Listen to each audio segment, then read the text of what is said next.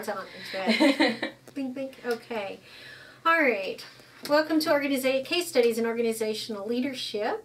I'm sorry that I could not be in class, but I did have a medical issue to take care of, and so I'm going to record this, and then we will resume class next week, just as normal at 2 o'clock in our room.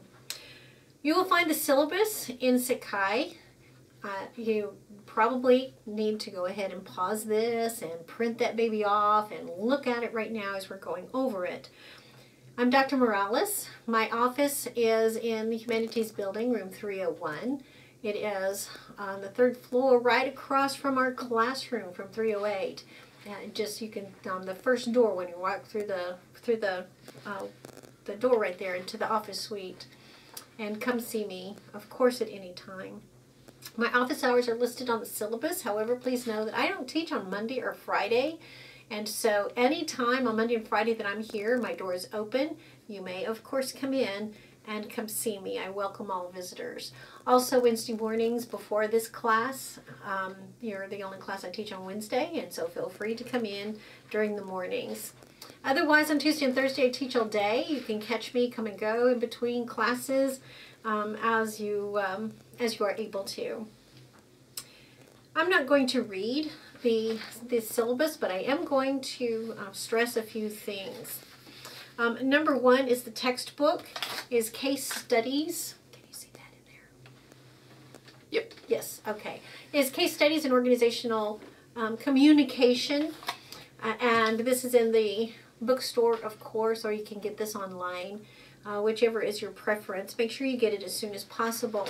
Not in the bookstore, but strongly suggested, probably off of Amazon or Chegg, is the APA, The Easy Way, which is an APA guide to formatting and writing papers for our class. You probably need it for all of your communication classes. If you do not have an APA-style manual, you probably should get one. Expectations for this course is that you are required to participate. It is vitally important that you participate in here. This class is boring. I cannot do 3 hours by myself. This requires a give and take from you and me. And so I strongly recommend that every reading assignment is done before you get into class, that you come not only having read, but besides that, with questions in mind or comments, examples that you found that help illustrate some of what you read. Just because we read of one case study in the book doesn't mean that there are not many others that you can also find examples.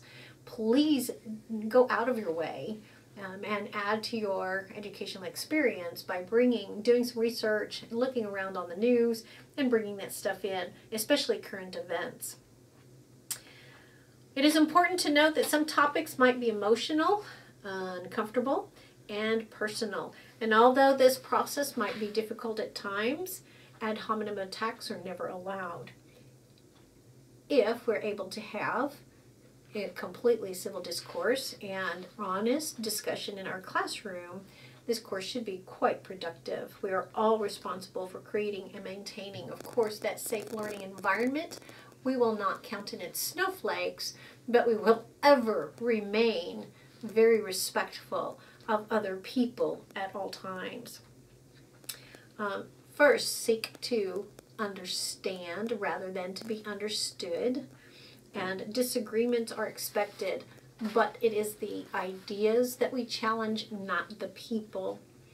Please remain open to ideas. We don't need to change your mind about anything, but we do need to make sure that your education is complete and that you are capable of seeing reason on many sides of any situation. Speak for yourself, not for other people, and share your concerns freely with the class. If you are offended, say so, but tell us why. Again, we don't want snowflakes, but we do want to be ever mindful of the situations from which other people come. Perfect attendance is as expected. It's a once a week, 3-hour class. There are only 15 class periods, and this is a tight schedule. So you need to be here. You need to be here for the entire class, of course.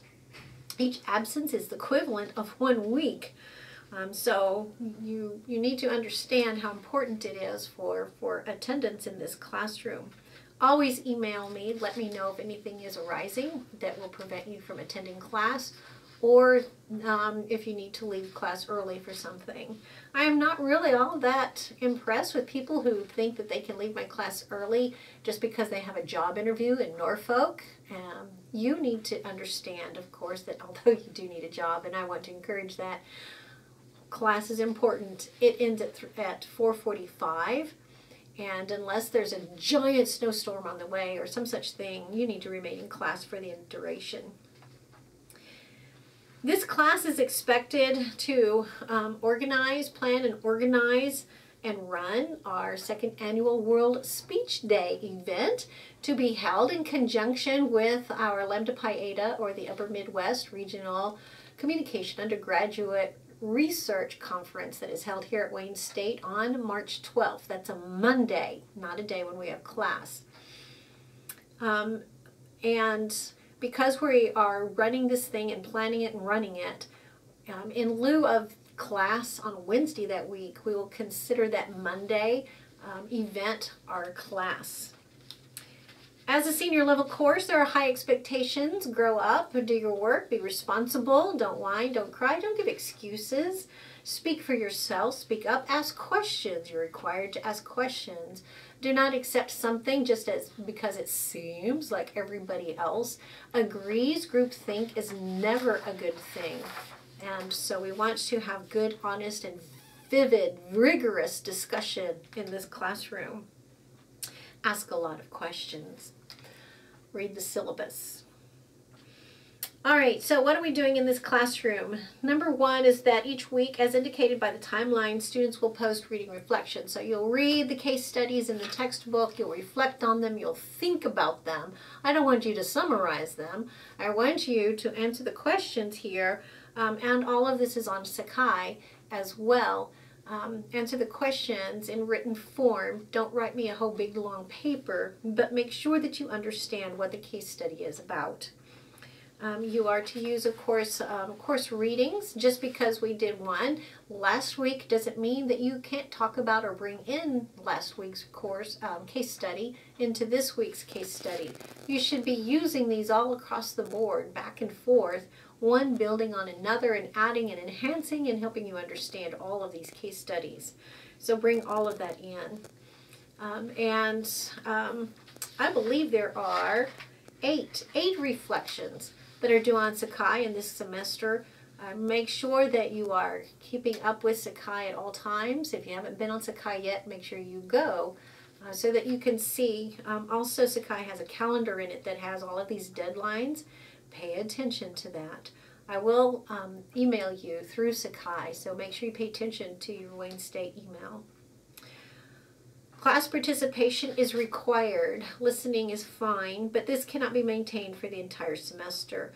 You are required to add to the discussion. Points are assigned for this. Also, speaking is good, but don't monopolize the discussion. All right. I want you to be enthusiastic. I want you to contribute. I want you to get into this. Just don't monopolize the entire conversation. Please be aware of your fellow classmates. Look around and pay attention to nonverbal cues.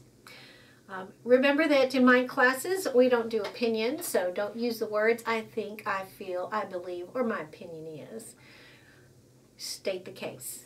Back it up. You are required to attend at minimum of 12 classes, 5 points per full class for a full 60 points. Your participation is worth 40 points. It is important that you actually participate. Your leadership opportunities. Number one, of course, is the World Speech Day. And number two is anything else that you can do for our conference. And this is really important just also in class, for any activities that we do in class. Volunteering to do things, volunteering to speak up, volunteering to assume responsibilities are all examples of leadership, and I strongly encourage it. There are 3 major quizzes. They will be on Sakai. You will do them outside of class. Before class, and I will announce these, and they're all in the syllabus anyway, and you will go in and complete those. Please use your book, your notes, and any class discussions to respond to the quizzes. They are application quizzes. They are all short answer essay, and they need to be done within the time allotted, so pay attention to that. You will have one final case study. There will be more information on this later on in the semester. My plan is that you will work in pairs. There's a reason for this. Not only will you produce a paper, which is, normal, but also you will do a class presentation, as well as we will take your paper presentations outside of the classroom. You will take them over to Wayne High School and you will present your paper ideas on organizational ethics and into the high school and present those to high school students. Right? And that will actually be your final exam, is your presentation to students, so that is required. Please pay attention to the timeline. Everything is on there, all the deadlines, all the case studies, and you're supposed to read what we're following through on. We will have 3 speakers. One, we will have the athletic director here at Wayne State come and present to us on February 28th. We will have a speaker from Nebraska State Bank come and speak to us on March 21st. And at the end of April, most likely, or at the beginning of April, we will have a workshop during our class time on women in leadership. I will be bringing in a speaker from Atlanta for that, actually. And that is what is coming up, along with, of course, what we're doing for World Speech Day, your leadership opportunities there, and the conference that is coming up. If you have any questions on the syllabus, which I went over very quickly, please email me.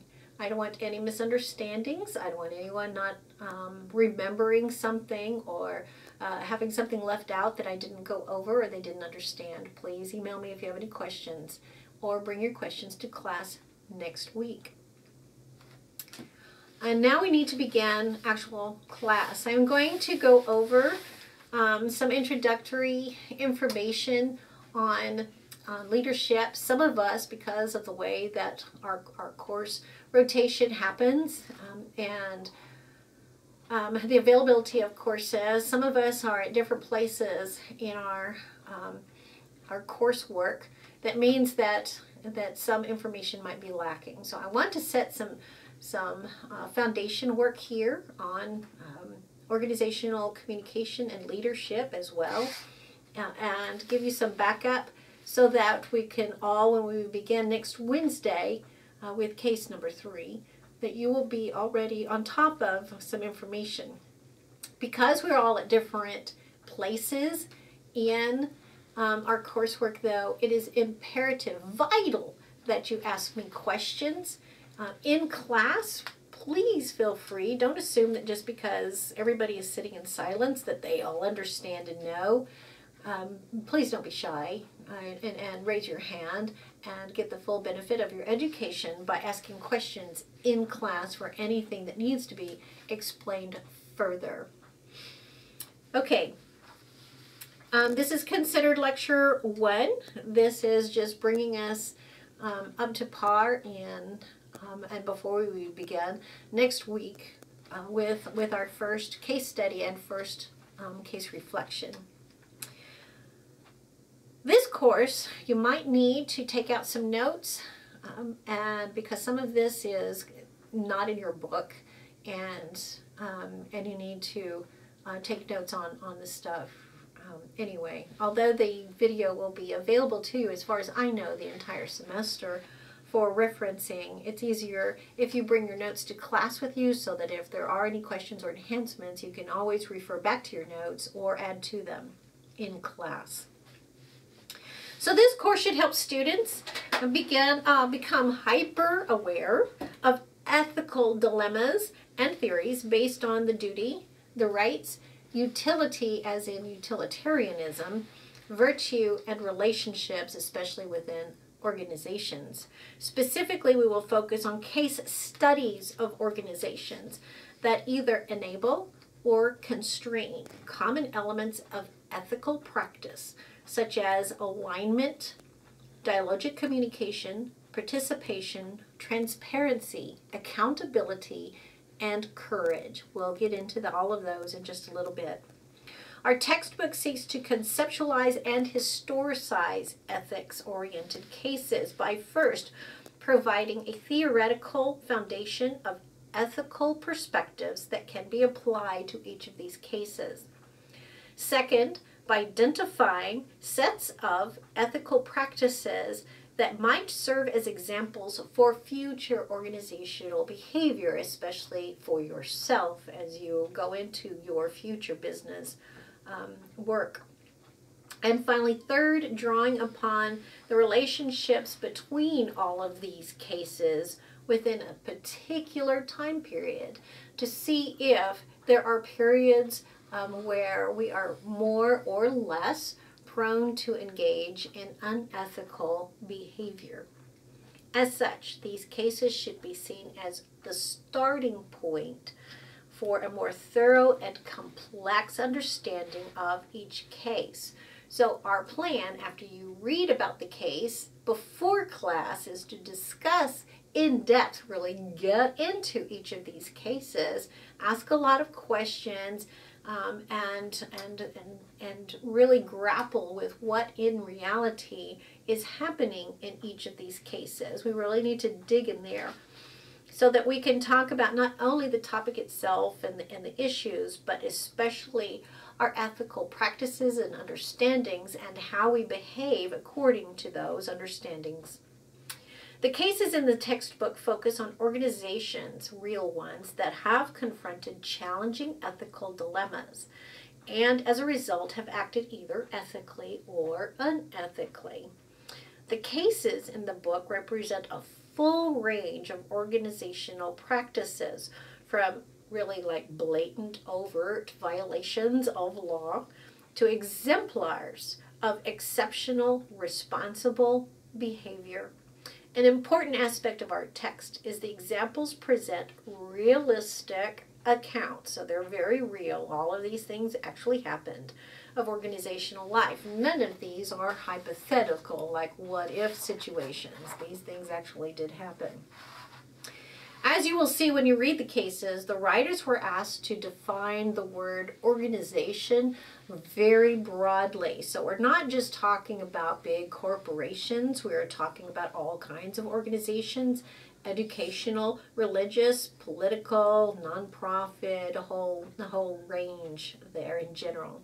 They were also encouraged to write about the broader constructions of what we understand as behavior within. So we're talking about how we understand ourselves within the organizations, our work and family relationships and balance, our welfare to work program, so bringing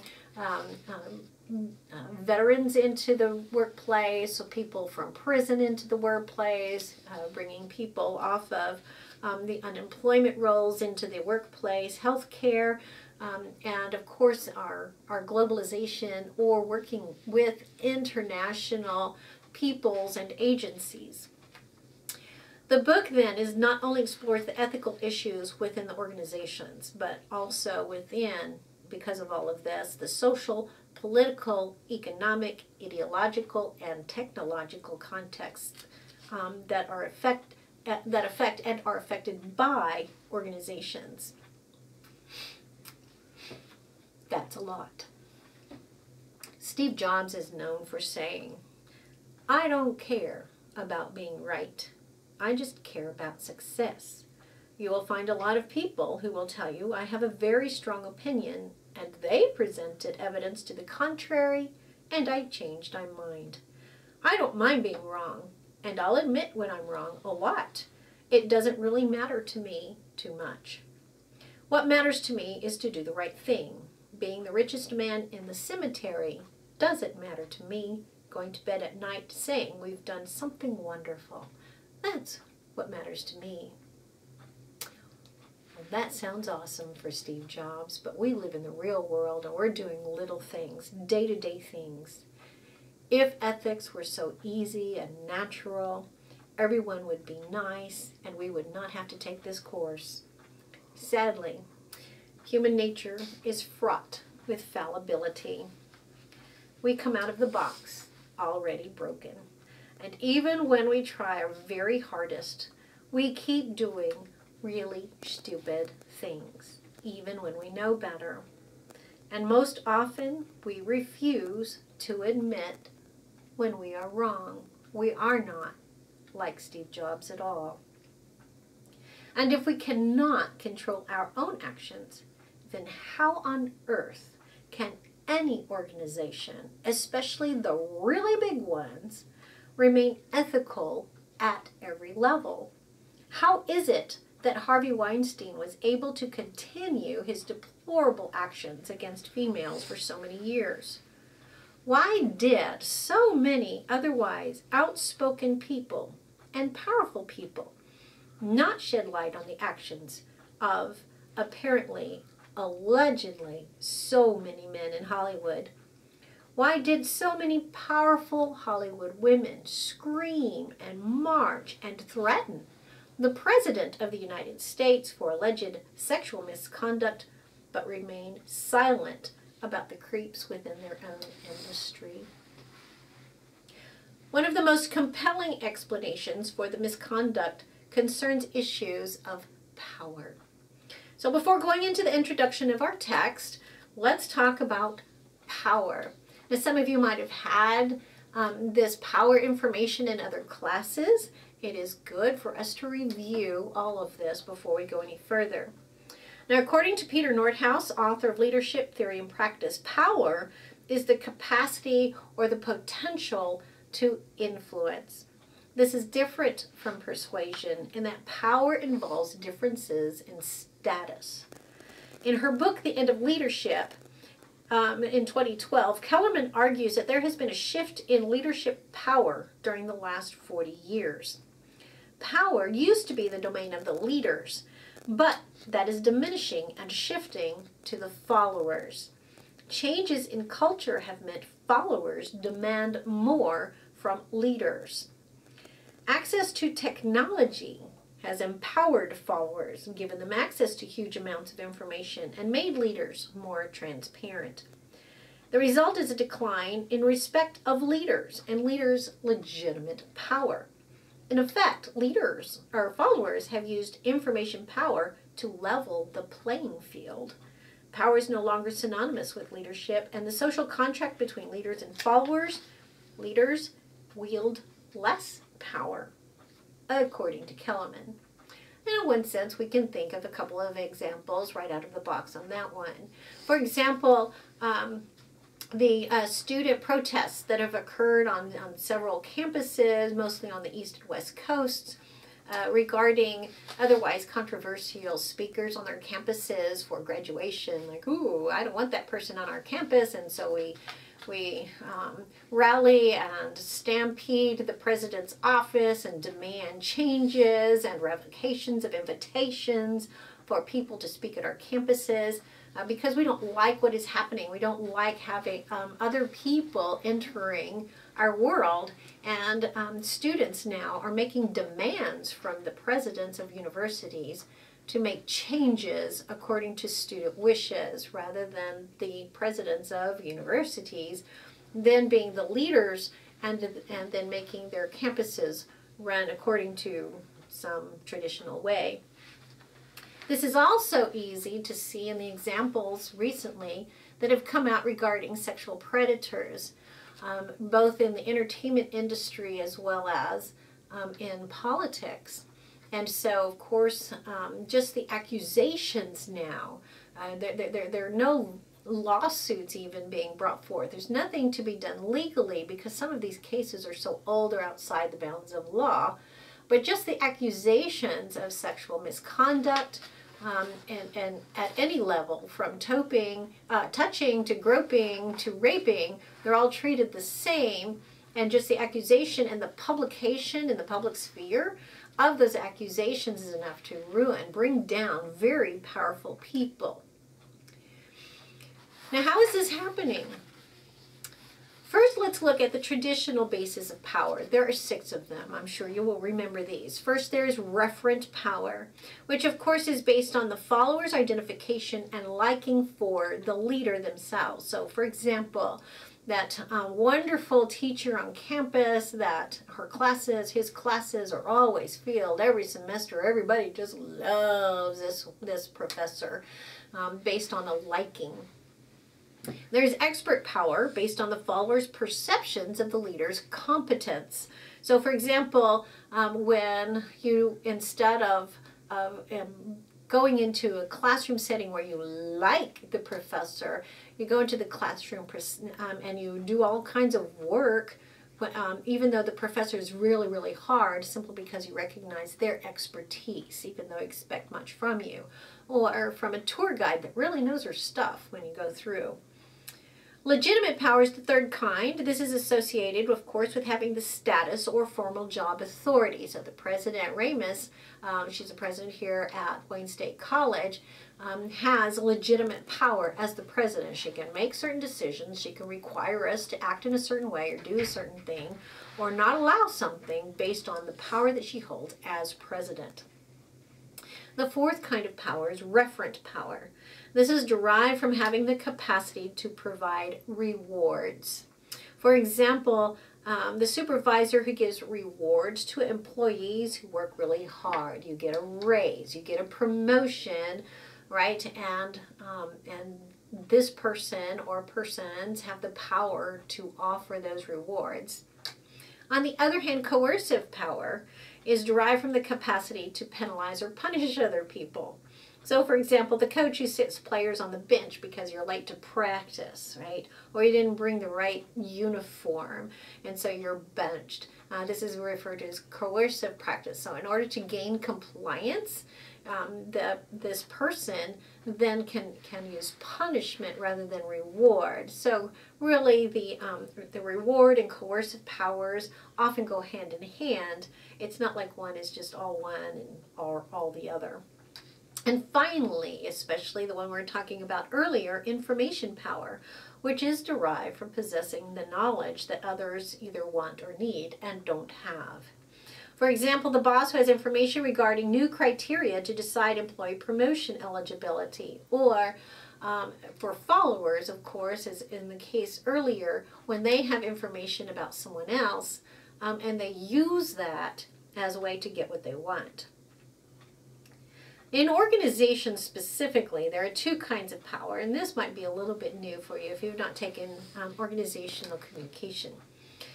There's position power and personal power. Position power, of course, is something like legitimate power, so it resides in a particular office or rank in a formal organizational system. So here at Wayne State, that position power would be, obviously, the president has power over the vice president, who has power over the deans, who has power over full professors and associate professors and assistant professors. Then the professors have power over the students, right? And that is in the traditional formal chart of power relations. Personal power then is derived as within the person themselves. And so often we say that this person has likability or charisma, and they have qualities that we strongly admire. And these qualities might be something like intelligence or expertise in something. Physical prowess, or they are beautiful or handsome, or they are built right. We, as a society, very much value, and we have a tendency to follow or to believe the more beautiful people in our society. Also, we are very impressed by people with connections and, of course, people with money. Now, within organizations, obviously, the stakes can be pretty high. Employees or other kinds of subordinates might be expected to do all kinds of things besides just do your work. You're expected, of course, to jump through certain hoops to get that work done, or to toe a certain line to get that work done, or just follow along the traditions of the company or corporation itself. And so all of these oftentimes can be considered very constricting or constraining forms of behavior. And the threat, of course, is that there is always someone who is willing or able to do the job, or to do the job even better than you yourself. And as a threat, this is always ever present. And because of this threat that there's always someone else who can take over your job, you are expendable. We have a tendency then to fall into ethical traps, or often to behave in more compromised ways than we would prefer. So let's consider the decision making for products that might be questionable in the safety department, or misrepresented on what the product can actually do.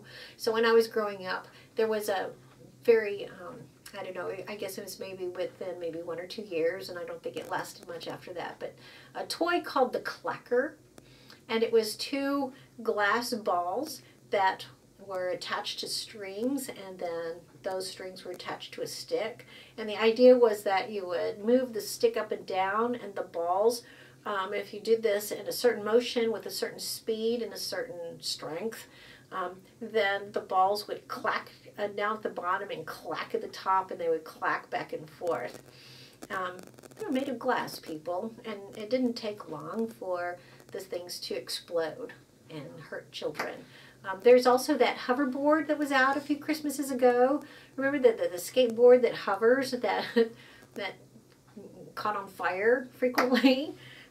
And so perhaps in order to get a product out in a certain time, especially around Christmas, for toys, that whole safety thing is not always taken into consideration. Consider how the capitalist system works with developers and investors in companies and products. Money is going in, and a profit is expected within a certain amount of time. And so there's a lot of push to get products out, either untested or not tested enough, and it goes out to the consumers. But besides that, there are also more subtle questions, so that when we talk about not Steve Jobs, he's dead now, but other leaders in technology that have gone on record that their children do not have cell phones, they do not have iPads or computers, because they recognize the inherent dangers, especially associated with addiction, with radioactivity, with what the radioactivity from all of these electronics do to our skins, to our DNA, and to our brain function. And so they don't allow their children access, but they want all of us to buy their products, and they gear their products oftentimes, especially for like Kindle Junior, for children. Now, regardless of the questions and the consequences of organizational actions can be obviously great for everyone. Even so, the ethical obligations are not that extraordinary. They are not excessive. It's not like they're difficult. And it is worth noting, of course, that not all organizations produce products for profit or are geared toward profit for stakeholders or for owners. It is easier to make ethical cuts when there is a profit involved. However, there are examples of nonprofit organizations who have also come into questionable ethical practices. The most obvious that I can think of right off the bat would be the Red Cross, that is known for paying their president of Red Cross like $500,000 a year salary. So a lot of donations have to come in up front just to pay the salary of this person before any other money goes out to do any work in the field.